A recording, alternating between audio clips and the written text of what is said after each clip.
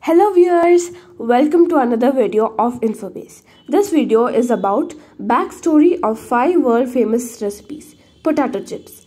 A well-known chef, George Crumb from the Moon's Lake House restaurant made a crispy potato for a visitor.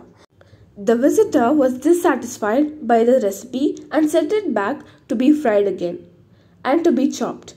The chef sliced the potato as thin as he could and fried them. Then the first ever potato chips were born. Pizza. Pizza was a flatbread which had toppings on it. A man created the Italian flag using mozzarella cheese, which was named after the Queen of Italy, Margherita.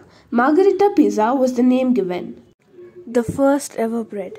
The first ever bread was made in Egypt with the grounded grains around 4000 BC, which was already there in India as chapatis and in Mexico as tortillas. There were 3 types of bread. Flat bread was one of them. Next comes up cheese. The first ever cheese was made 3600 years ago in Xinjiang, China, in Taklamakan Desert, which was a preserved cheese.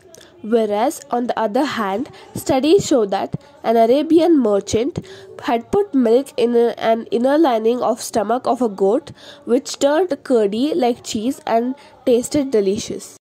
Now it's time for delicious pasta.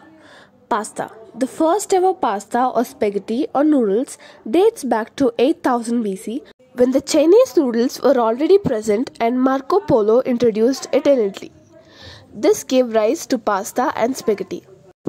Please like, share and subscribe to our channel. Thank you.